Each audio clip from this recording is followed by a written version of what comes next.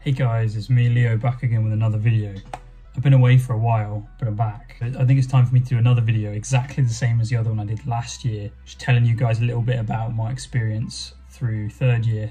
So I did the exact same video last year for second year and it popped off. It was I think it's like my most viewed video. So why not just try and get more views and do another video?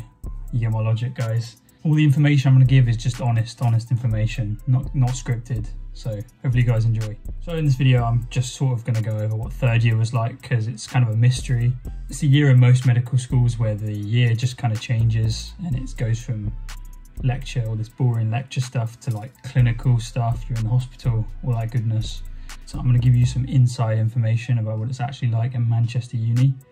And also don't forget to subscribe because, bro, my camera. So guys, don't forget to subscribe. Basically, I have just been given my new timetable and I've got an on-call all day on Tuesday in the next couple of days. I'm going to try and vlog that because that's going to be quite interesting. Obviously, I can't vlog in the hospital, but yeah, I'm going to try and make that into a video, so that should be pretty interesting. It's coming up soon, so don't forget to subscribe. Try and get ourselves to 200 subs by the end of the month, if that's possible. Starting fourth year.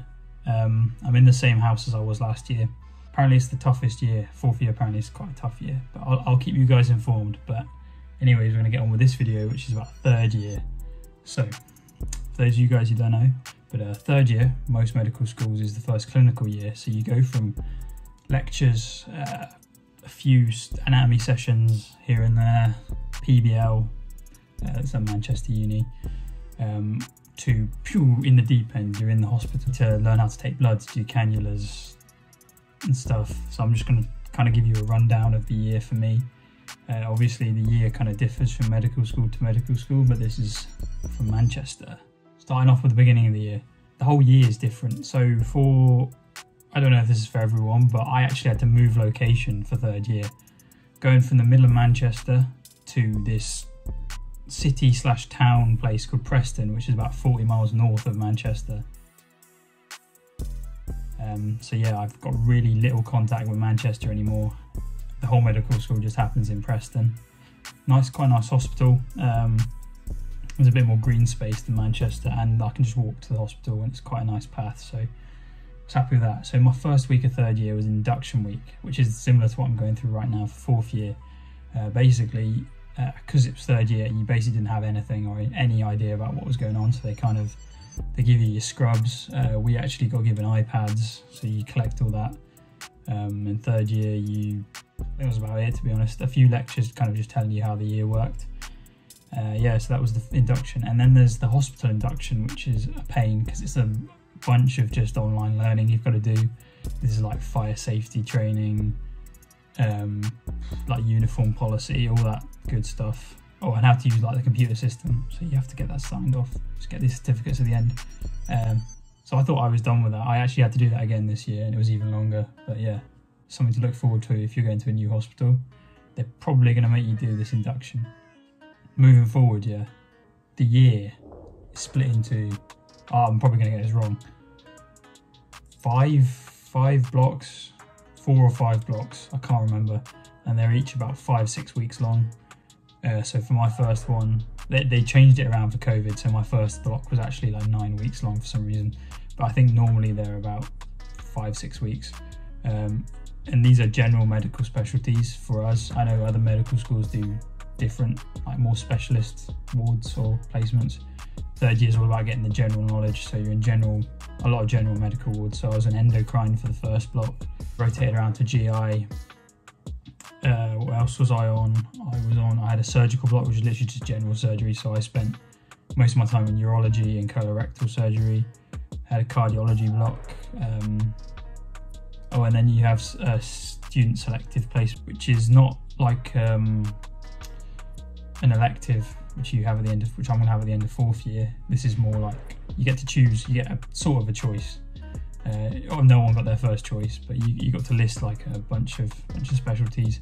I think I got like my 4th choice, so I did another 4 weeks on colorectal surgery. But it's basically just you choose kind of what specialty you want to do, and you just kind of do it. It's kind of chill. Basically placement based. So I've just run you through all the placements I did, but what is a placement? A placement is completely different to the first 2 years. Basically, you have to go into wards. To go on the wards. So you get assigned a ward for that block. 1 or 2 wards, maybe, usually, and I was quite lucky. So I was with a group of 4 people, so usually at least 2 of us in at once, so you're not on your own. And you essentially have the iPads with this app on where you've got to get different sign-offs done. These are like cannulation, taking bloods, like urine dipstick, all these different procedures they want you to get done and signed off by someone. Also other forms for like what they call patient assessments. That's when you take a history, do an examination, you get a sign-off for that. You also get them for just doing histories and just doing examinations, but then there's more other ones you've got to do where you've got to present to someone.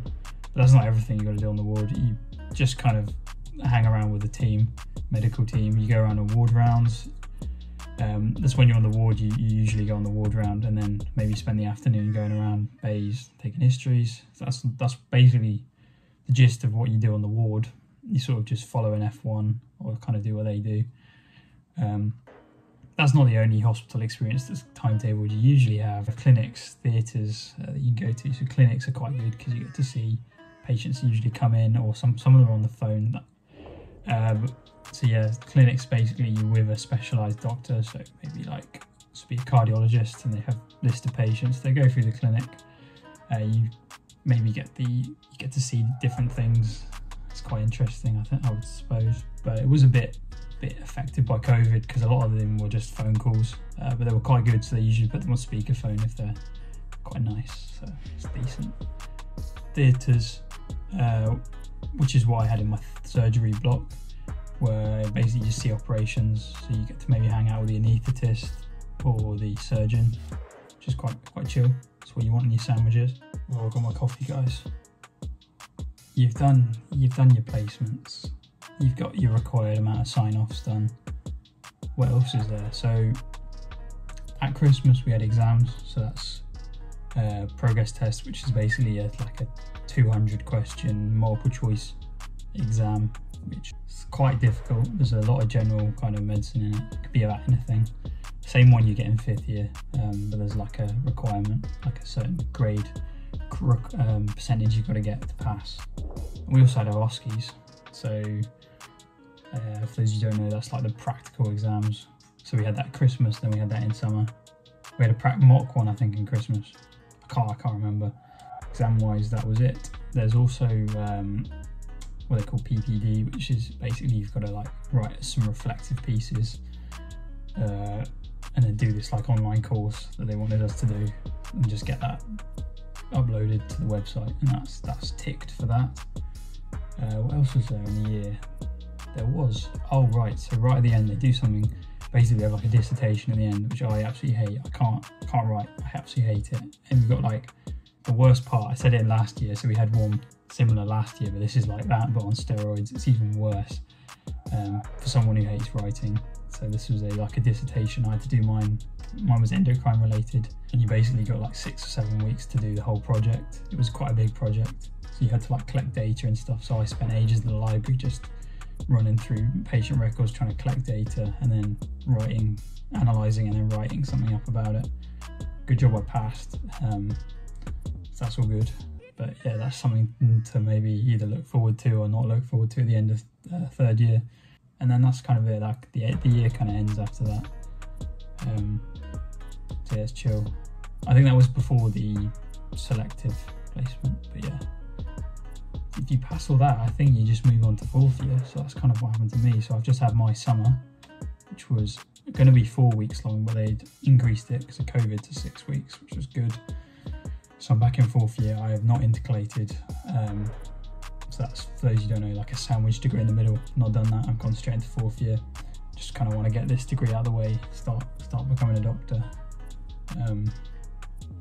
So yeah, 4th year ahead of me. So if you guys are interested in finding out what it's like in 4th year, you just gotta hit the subscribe button, and I'll see you when I do my encore video next. So yeah, right, honestly, you want to get me, yeah, to 200 subs. I know you do.